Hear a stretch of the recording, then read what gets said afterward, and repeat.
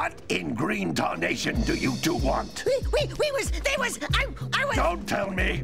Instead of heeding my wisdom, the two of you went mucking around in the only place that I told you not to go. Misty Island. That's right, and then... And, Daxter, you finally took a much-needed bath, but in a bathtub filled with dark eco. Look, old man, are you gonna keep yapping, or are you gonna help me out of this mess? I'm gonna keep yapping, because in my professional opinion, the change is an improvement. And besides, I couldn't help you if I wanted to. What? There's only one person who has studied Dark Eco long enough to have a chance at returning you to your previous form. Carl Acheron, the Sage. But he lives far to the north. Far, far to the north. Nobody has spoken to him in ages. I would teleport you there, but I can't do that either. None of the three sages that maintain the other teleporter gates have seen fit to turn their ends on for quite a while.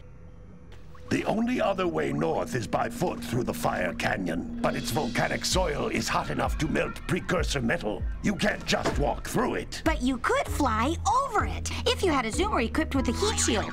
I just happen to be working on such a thing at this very moment. All I would need is 20 power cells to give it enough energy to withstand the canyon's heat. Isn't that right, Daddy? Yes, Kira, that might work. But where are a boy and a half going to get 20 power cells? From the villagers. Most of them have a power cell or two stashed away somewhere. And even if they aren't willing to just give them away, greasing their palms with a few precursor orbs should do the trick. And I bet there are even more of them out in the wilds just waiting for some brave adventurer to find. Well, we've got the brave adventurer at least. Brave adventurer? You two couldn't find your way out of the village without training.